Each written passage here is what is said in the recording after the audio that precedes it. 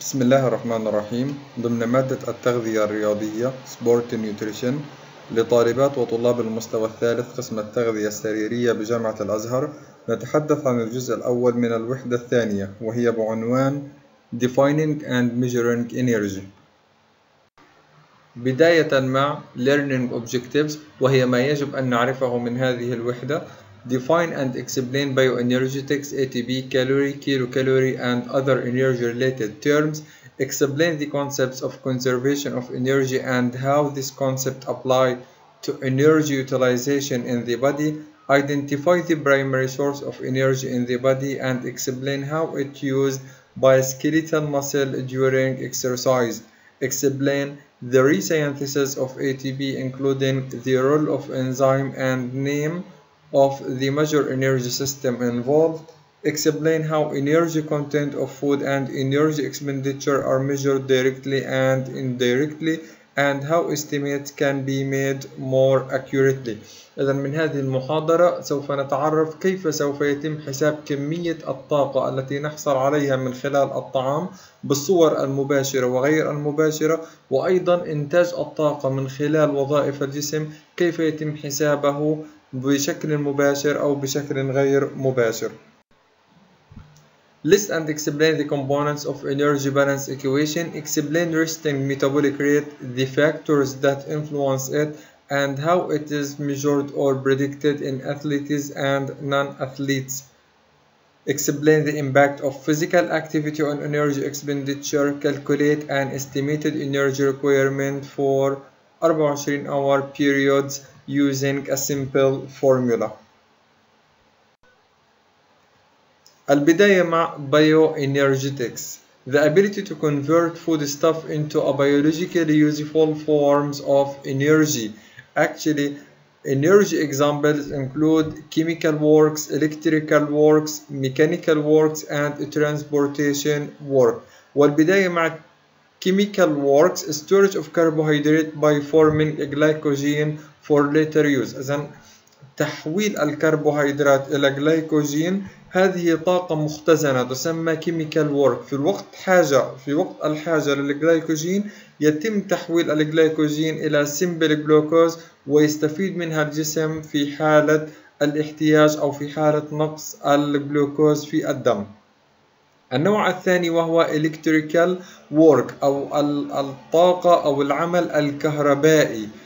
Maintenance of distribution of ions across the cell membrane، وهي طريقة توزيع الأيونات حول جدار الخلية، سواء كانت في داخل الخلية أو سواء كانت في خارج الخلية. على سبيل المثال يكون الصوديوم موجود في خارج الخلية في حين أن البوتاسيوم موجود في داخل الخلية. الفرق ما بينهم هو أن عملية التبادل التي تحدث ما بينهم هي عملية تبادل بالتساوي، بحيث تحافظ على توزيع الشحنات الموجبة والشحنات السالبة حول جدار الخلية. Mechanical work, force of production by muscle، القدرة والقوة التي يتم إنتاجها من خلال العضلات تسمى mechanical works.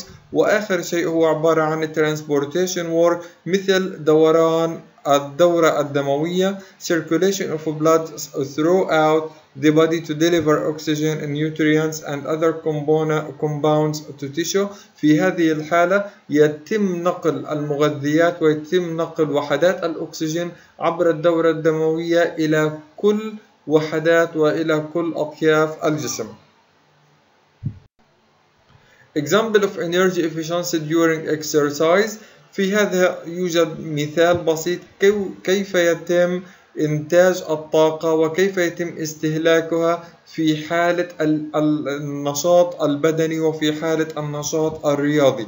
في هذه الحالة تحسب كمية الأكسجين التي يحصل عليها الفرد، وهي تقريبا 3.5 مل لكل كيلوغرام لكل منت، يعني 3.5 مل من الأكسجين لكل كيلوغرام من وزن الإنسان في الدقيقة الواحدة. وبناء على هذه المعادلة يتم حساب الاحتياجات من الطاقة وتحويل الأكسجين إلى طاقة.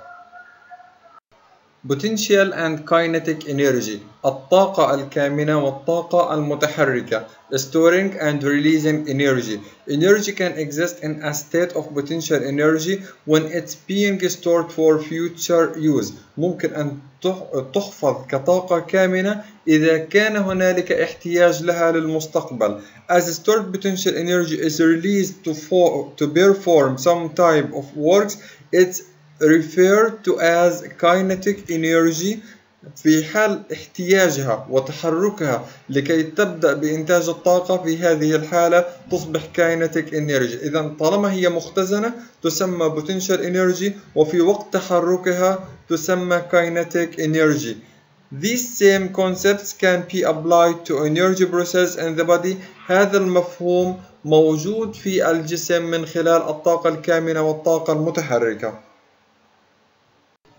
Storing and releasing energy الطاقة المخزونة أو الطاقة الكامنة وأيضا الطاقة المتحررة أو الطاقة المتحركة The energy contained in carbohydrate foods can be stored in muscle as glycogen a carbohydrate reservoir في حال أن الطاقة الموجودة أو الكربوهيدرات الموجودة في الطعام حينما تدخل إلى الجسم سوف تخزن داخل العضلات وأيضا في الكبد على شكل جلايكوجين وهو السكر الحيواني الذي ينتج الطاقة والذي يخزن الطاقة إلى وقت احتياج النشاط البدني. Glycogen can then be used as a fuel source during exercise. Its stored potential energy can be converted to chemical energy ATP which can be used by muscles for force production. هذا الجلايكوجين يخزن داخل العضلات وحينما يتم الاحتياج إلى الطاقة يخرج ويتحول إلى ATP وهي أدينوسين تريفوسفات وهي صورة الطاقة المخزونة في الجلايكوجين. في هذه الحالة تصبح قادر على إنتاج الحركة وتصبح قادر على إنتاج النشاط البدني. ال ATP هو عبارة عن أدينوسين تريفوسفات High Energy Phosphates High Energy Phosphates يعني هو عبارة عن فوسفات أو روابط فوسفات مرتبطة بروابط قوية جدا تنتج الطاقة. تفكك هذه الروابط سوف ينتج الطاقة. The primary example of chemical compounds used in reaction in the body that can store and release energy is adenosine triphosphate. ATP is a high energy phosphate compound, a chemical that can store energy in its phosphate bonds.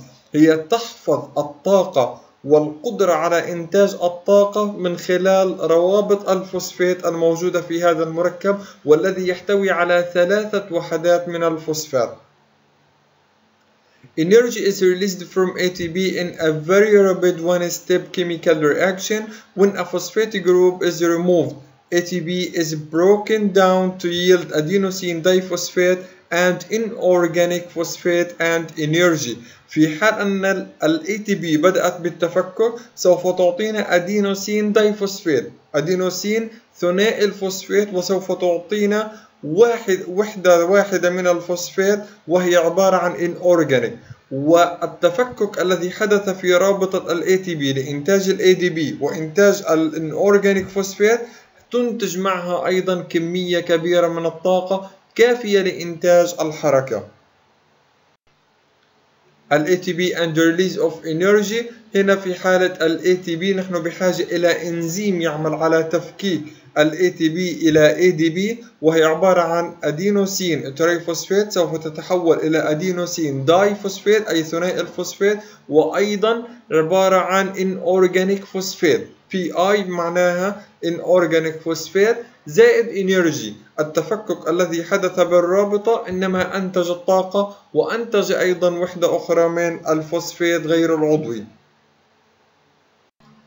Use of ATP by muscle. While ATP is used by all cells of the body, the use of ATP by skeletal muscle is of major interest for those engaged in activity, exercise and sports. في هذه الحالة ال ATP يعتبر مصدر للإنرجي لكل خلايا وكل وظائف الجسم لإنتاج الطاقة ولكن في السكيليتال ماسلز وظيفة ال ATP ليست في بناء العضلات فقط وإنما أيضا في إنتاج النشاط البدني في إنتاج الرياضة وفي النشاط الحركي. Any physical activity required energy expenditure beyond what is needed at rest. أي نشاط حركي أعلى من مستوى الراحة هو بحاجة إلى ATP. As the intensity of the activity increases, the energy that is necessary to support that activity increases as well. كلما زاد النشاط البدني كلما كان الاحتياج لمعدلات ال ATP أكبر. إذا في مستوى الراحة يكون معدل استهلاك ال ATP قليل جدا، ولكن حينما ننطلق أكثر في النشاط البدني وتصبح كثافة النشاط البدني أكبر وأقوى، هنا الاحتياج لكمية ال ATP تصبح أكثر. Exercise or sports activities may require a large total amount of energy. Marathon running or may require a very high rate of energy expenditure, sprinting or weightlifting. في عندنا نوعين من أنواع الألعاب الرياضية. ألعاب تحتاج إلى كثافة عالية جدا من ال ATP وفي وقت قليل جدا، وأنواع من الرياضات بحاجة إلى كمية هائلة من ال ATP. الفرق بينهم أن الأيروبيك فيزيكال أكتيفيتي مثل الماراثونز، مثل الرننج، مثل العدو والسباحة، مثل هذه الألعاب هي بحاجة إلى a large total amount of energy. كمية الطاقة التي تبذل في هذه الحالة تعتبر كبيرة جدا بمجملها. أما في حالة رفع الأثقال أو ما شابه من هذه الألعاب، في هذه الحالة هو بحاجة إلى high rate of energy expenditure، يبذل كمية كبيرة جدا من الإنرجي ولكن على وقت قليل. الفرق بينهم أن في الألعاب الهوائية يبذل كمية أكبر بمجمل الجسم، ولكن في حالة الألعاب الغير هوائية يبذل كمية كبيرة جدا من الإنرجي على مستوى عضلة أو على مستوى كمية قليلة جدا من عضلات الجسم. As an athletic exercise, muscles are using ATP as the direct source of energy. One can picture how a high rate of ATP utilization might result in a rapidly declining concentration of ATP in the muscles, potentially leading to complete depletion if the exercise is intense enough or lasts long enough.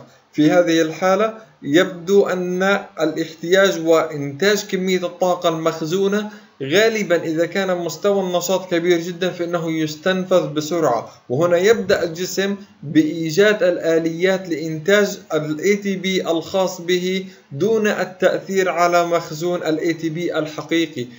سوف نتعرف الآن على أن الاحتياج الذي نحصل عليه من كمية ال ATP هو فقط 30% من قيمة المخزون الموجود الحقيقي في داخل هذه العضلة. أما في حالة الجلايكوجين أو الفات فإن هنالك كمية غير محدودة. أما مخزون ال ATP نفسه الموجود في العضلة عند الوصول إلى 30% منه فإنه يؤدي إلى فتيج، يؤدي إلى الإرهاق. Research studies shows that, however, that ATP concentration in exercising muscle rarely drop more than 20 إلى 30% even during the highest exercise intensity that an athlete can voluntarily perform. أي نشاط رياضي أنا أقوم به بإرادتي بالكامل، أي نشاط رياضي يقوم به الرياضي بإرادته بالكامل يحتاج ولو كان كثيفا جدا يحتاج به فقط من 20 إلى 30% من المخزون ال ATP الموجود به، في حين يبقى 70% دون تأثر، ويبدأ التعويض عند الوصول إلى 30%. هذا الشكل يوضح لنا المخزون الحقيقي الموجود من ال ATP داخل المسلز. في هذه الحالة إذا وصل مخزون ال ATP إلى 70% أي احتفظ ب70% فإنه يحدث فتيج. إذا ما هو مسموح لنا بالاستعمال من كمية ال ATP داخل المسل هو فقط 30%، في حين أن 70% تبقى مخزونة، وعند الوصول إلى 30% استهلاك والمحافظة على 70% من قيمة ال ATP داخل العضلة هنا يحدث الفتيج. وإذا حدث الفتيج يبدأ الجسم بتعويض الطاقة بميكانيزمات مختلفة سوف نتعرف عليها فيما بعد. Use of ATP by muscle. Once the ATP concentration is an exercising muscles is reduced to this degree, the force of production ability of the muscle is reduced and the muscle starts to fatigue. مجرد الوصول إلى مرحلة 30% استهلاك، فإن الجسم أو إن العضلة في هذه الحالة التي تأثرت باستهلاك مخزون ال ATP عند 30% فقط، فإنها تبدأ بالفتيك، تبدأ في الإرهاق والتوقف عن إنتاج النشاط الحركي. The response of ATP concentration in the muscle to exercise reveals two things. الأول, relatively large proportion of ATP stored in the muscle is not able to be used. الكمية الهائلة المخزونة من ال ATP داخل المصل ليست معرضة للاستهلاك، ليست متاحة للاستهلاك بالكامل، فقط ما هو متاح للإنتاج الحركي 30%. For force production even during high intensity exercise، حتى في أقصى درجات الإكسرسايز وأصعبها وأكثرها كثافة فقط يحصل الجسم على 30% من المخزون. في حالة وصلنا إلى استهلاك 30% يبدأ الفتيج، ولكن غالبا لدينا مخزون آخر من ال ATP نحصل عليه من خلال الجلايكوجين، نحصل عليه من خلال البروتين، ونحصل عليه من خلال الفات. The ATP that is used to provide energy for muscle force is replaced very rapidly. الكمية حينما تصل من ال ATP إلى 70% من مخزونها الأصلي تبدأ الجسم أو تبدأ العضلة بعملية تعويض سريعة جدا حتى لا نصل إلى الفتيج. Resynthesis of ATP. After ATP is broken down to provide energy, it must be resynthesized for use again in the future. في حال تفكك ال ATP وتحولها إلى ADP وأيضا إلى inorganic phosphate لأجل إنتاج الطاقة في النشاط الحركي، هنا يجب أن يعاد استعمالها مرة أخرى من خلال التحام الفوسفات مع ال ADP لتكوين وحدة ATP أخرى تساعد في إنتاج النشاط مرة أخرى. هذه بحاجة إلى آليات محددة سوف نتعرف عليها. This process is known as rephosphorylation، إعادة تحويل ال ADP إلى ATP، وهي الطريقة العكسية لاختزان الطاقة مرة أخرى داخل العضلة، تسمى rephosphorylation أي إعادة الفسفرة. and in undergoing reactions requiring an input of energy. In this reaction, phosphate inorganic or inorganic phosphate is chemically joined to ADP to produce ATP. هنا انعكس النشاط الحركي أو انعكس التفاعل بتحويل ال ADP إلى ATP ولأجل اختزان الطاقة ومن ثم إعادة استعمال ATP في إنتاج النشاط مرة أخرى. The body utilizes several different energy systems to rephosphorylate ADP.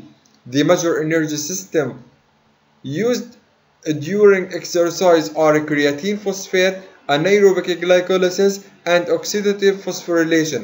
إذن إعادة تحويل ال ADP إلى ATP لأجل استخدامها مرة أخرى هي بحاجة إلى 3 خطوات أساسية. الأول كرياتين فوسفات، الثاني anaerobic glycolysis، والثالث هو عبارة عن oxidative phosphorylation. هذه هي الخطوات الثلاثة التي تعمل على تحويل ال ADP إلى ATP. الأول هو عبارة عن كرياتين فوسفات وسوف نتعرف عليه بشكل تفصيلي. anaerobic glycolysis وهي عبارة عن عملية تحلل الجليكوز اللاهوائي، وأيضا oxidative phosphorylation وهي التي تعتمد أكثر على إنتاج كميات وفيرة من ال ATP بالأخص للأنشطة الحركية الهوائية والتي بحاجة إلى وقت أو التي نسميها endurance physical activity، النشاط الحركي الذي يحتاج إلى التحمل.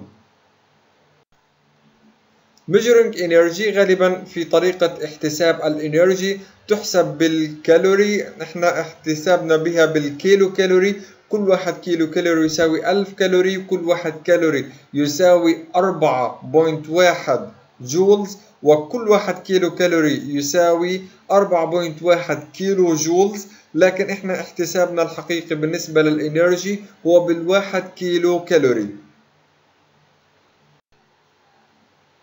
مهم جدا قبل أن نبدأ بتناول أي غذاء هو أن نقرأ محتويات هذا الغذاء من كمية الطاقة، بالأخص للأفراد الذين بحاجة إلى زيادة الوزن أو الأفراد الذين بحاجة إلى نقصان الوزن. كمية الطاقة محددة من خلال الكربوهيدرات، من كمية الدهون وكمية البروتين. Measurement of energy in foods. كيف يتم احتساب الطاقة الموجودة في الغذاء، وهي التي تسمى energy in، أي كمية الطاقة الداخلة والتي توجد داخل الغذاء أو المختزنة داخل الغذاء. يظهر في الصورة البامب كالوريميتر، وهو المسعر القنبلي، وهو بامب كالوريميترز مهم جدا في احتساب كمية الطاقة الموجودة في كمية من الغذاء. The caloric content of food is determined through a process of calorimetry during which food samples are burned and the resulting liberation of heat energy is precisely measured as a change in temperature. يتم احتساب الطاقة المخرجة من هذا الغذاء الموجود في داخل هذا الجهاز من خلال التغير في درجة الحرارة التي تنتجها عملية احتراق هذا الغذاء. Because of thermal energy of the food is directly measured, this process is referred to as direct calorimetry. لأن كمية الطاقة تحسب مباشرة لذلك يسمى direct calorimetry. Direct calorimetry analysis of food involves a pump calorimeter, a device that determines energy by the amount of heat produced. من خلال التغير في درجة الحرارة إنما يتم احتساب الطاقة الموجودة في هذا الغذاء. غالبا الطاقة يتم احتسابها من كمية كل الماكرو نيوترينتس الموجودة في هذا الغذاء، سواء كانت بروتين، سواء كانت كربوهيدرات، سواء كانت فات، وحتى إن وجد بها كحول فيتم احتسابه أيضا على كمية الطاقة الكامنة الموجودة في هذا الغذاء وبصورة مباشرة من خلال عملية الاحتراق.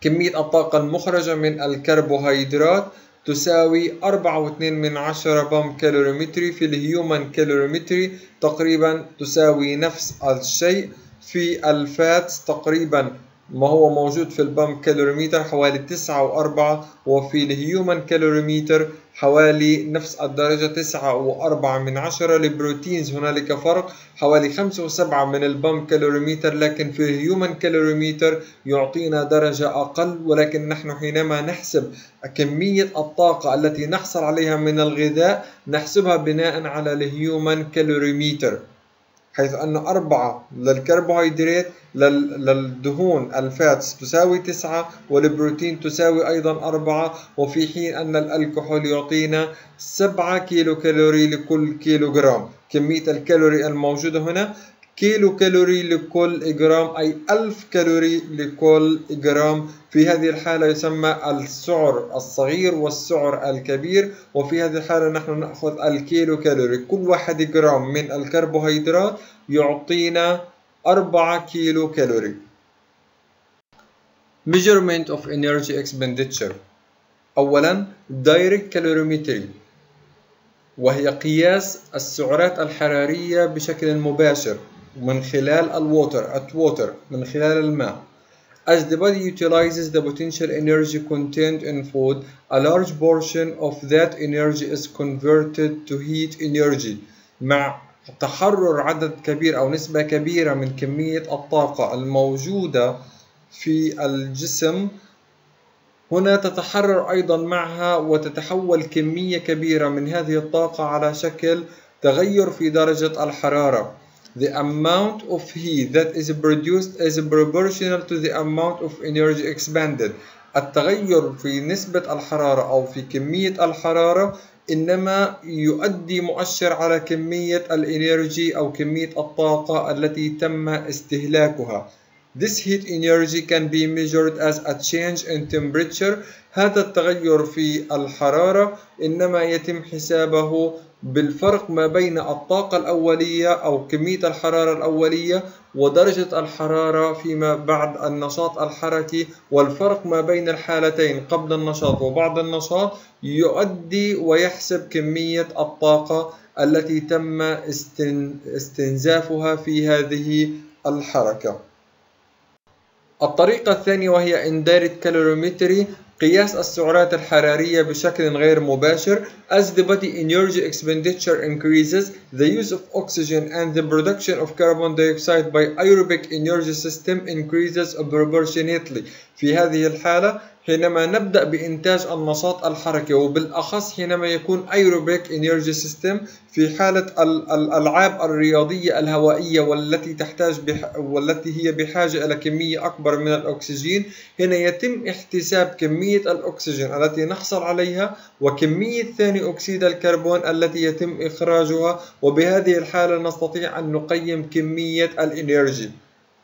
If the oxygen consumption and carbon dioxide production is measured, then the amount of energy expended can be calculated. This determination of energy expenditure by gas exchange is termed indirect calorimetry. في هذه الحالة حينما نحسب كمية الأكسجين التي تم استهلاكها وكمية ثاني أكسيد الكربون التي تم إخراجها، في هذه الحالة يتم قياسها بحساب الإندايركت كالوريمتري. هذا الجاز اكستشينج هو الذي يعطينا الطريقة غير المباشرة بحساب السعرات الحرارية التي تم استنفاذها من خلال النشاط الحركي. Oxygen consumption is converted to energy expenditure in kilocalories using conversion factors based upon the respiratory exchange ratio. هذا respiratory exchange ratio معدل التبادل الهوائي مهم جدا بالنسبة للكربوهيدرات، بالنسبة للبروتين وبالنسبة للفات، سوف نتعرف عليه فيما بعد، ولكن هنا نحسب أكثر كمية الأكسجين وكمية ثاني أكسيد الكربون التي تم إخراجها. Oxygen consumption can be expressed in a relative term as the milliliter of oxygen consumed per kilogram body weight per minute. كمية الأكسجين التي حصلنا عليها بالملي لكل كيلوغرام في الدقيقة الواحدة. ممكن أن نعبر عليها بشكل مختصر كمية الأكسجين باللتر مقاسة باللتر لكل دقيقة واحدة. 1 liter of oxygen consumed is equivalent to 5 kilocalorie of energy expended. وهذه تعتبر مهمة جدا، أن تقريبا كل 1 لتر من الأكسجين يستهلكها الجسم لإنتاج النشاط الحركي تعادل تقريبا إنتاج 5 كيلوكالوري من الإنرجي. هنا يظهر مثال لرياضي بالألعاب الهوائية سايكلست رايدنج، وزنه 68 كيلوغرام، تقريبا لديه أكسجين كونسومشن 36 مل لكل كيلوغرام لكل مينت، ولديه استهلاك تقريبا 2.4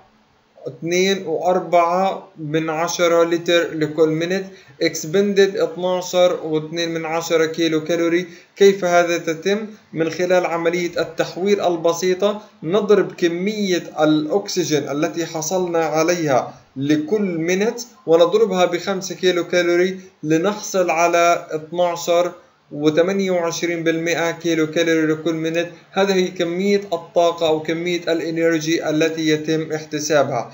Note this is an expression of total oxygen consumption and total caloric expenditure, not just the amount of energy expended above resting oxygen consumption.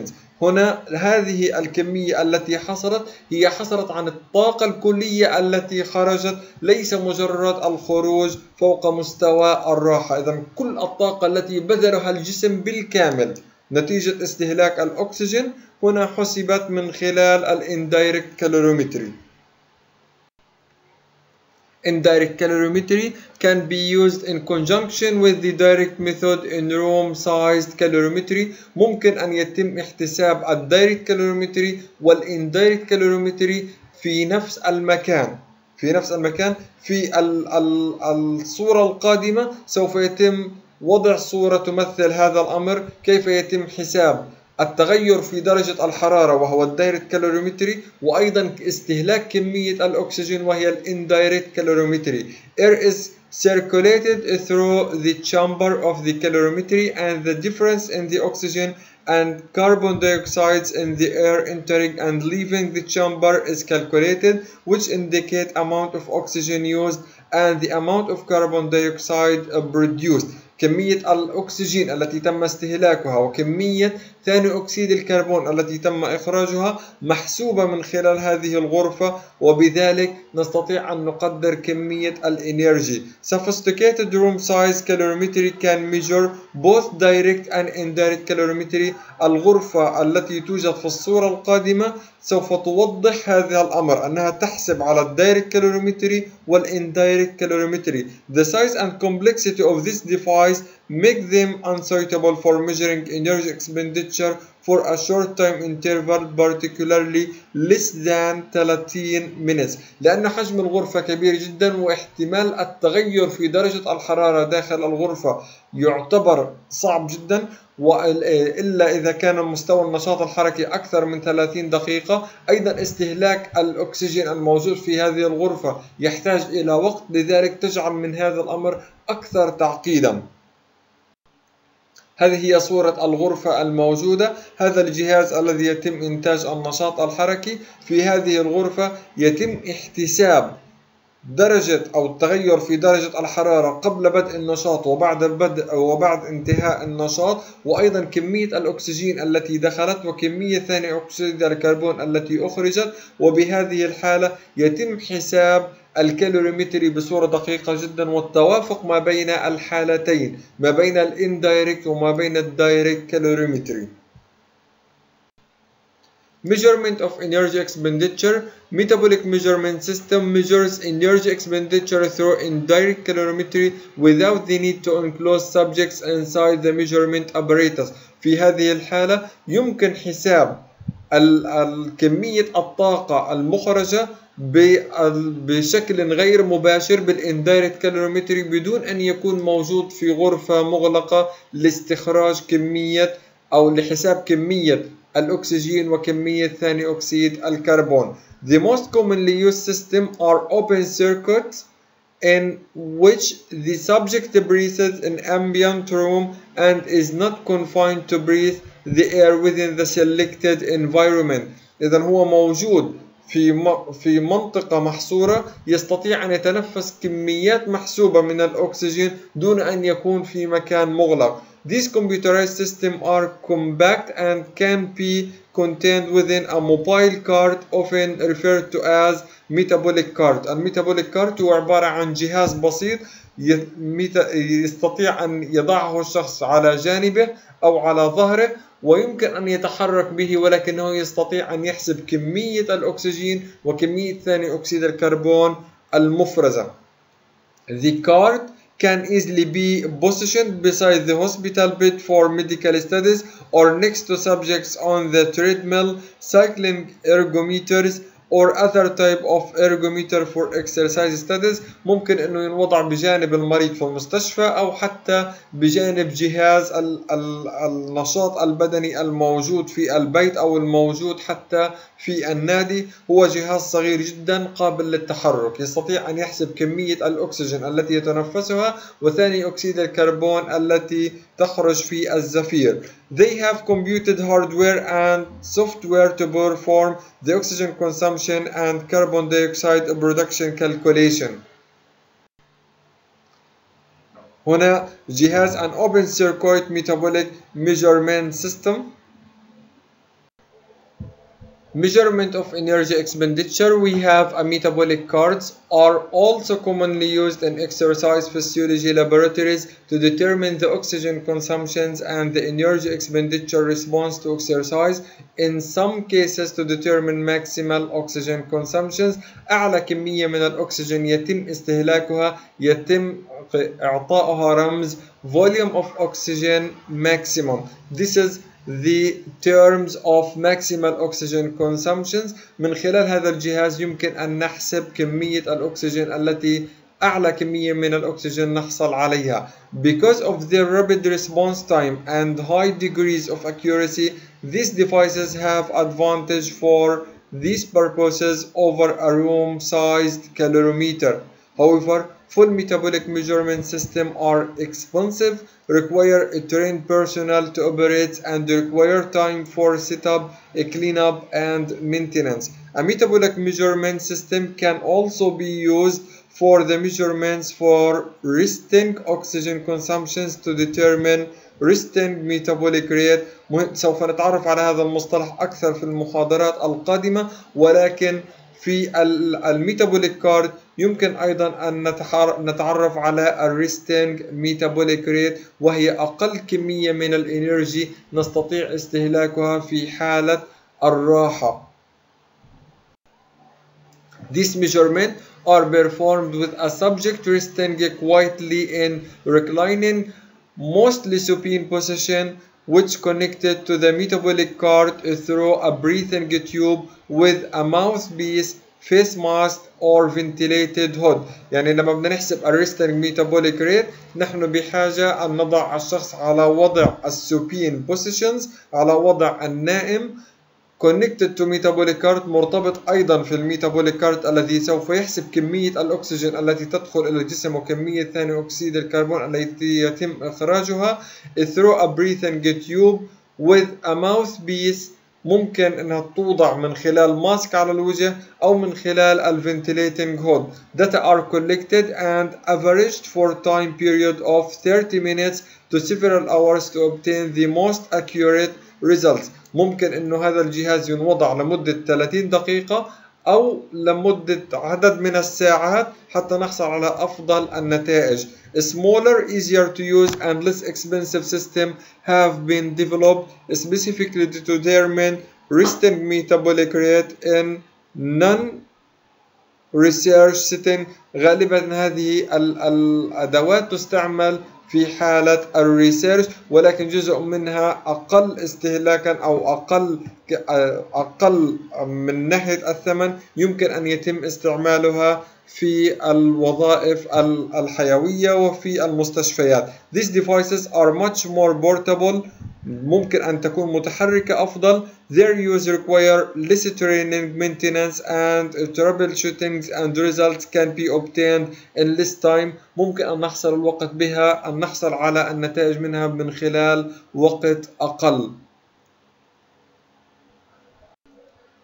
هذه هي صورة الجهاز الذي يحسب resting metabolic rate بهذه الوضعية supine position، وأيضا موضوع ماسك بالكامل يحسب كمية الأكسجين وكمية ثاني أكسيد الكربون التي تخرج من الرئتين ومن خلال التنفس. وفي هذه الصورة Simplified Portable Resting Metabolic Rate Measurement System، وهو جهاز صغير جدا يحسب كمية الأكسجين التي يتم استهلاكها وكمية ثاني أكسيد الكربون التي يتم إخراجها من خلال إغلاق الأنف، وفقط عملية التنفس تكون من خلال الفم. جهاز صغير جدا، عملي جدا، يستطيع أن يحسب لنا كمية الطاقة التي نحتاجها في وقت الراحة، وهي أقل كمية من الطاقة لازمة لعمل الوظائف الحيوية والأعضاء الحيوية في الجسم. إلى هنا ننتهي من الجزء الأول من الوحدة الثانية. شكرا لكم وشكرا لاستماعكم، والسلام عليكم ورحمة الله وبركاته.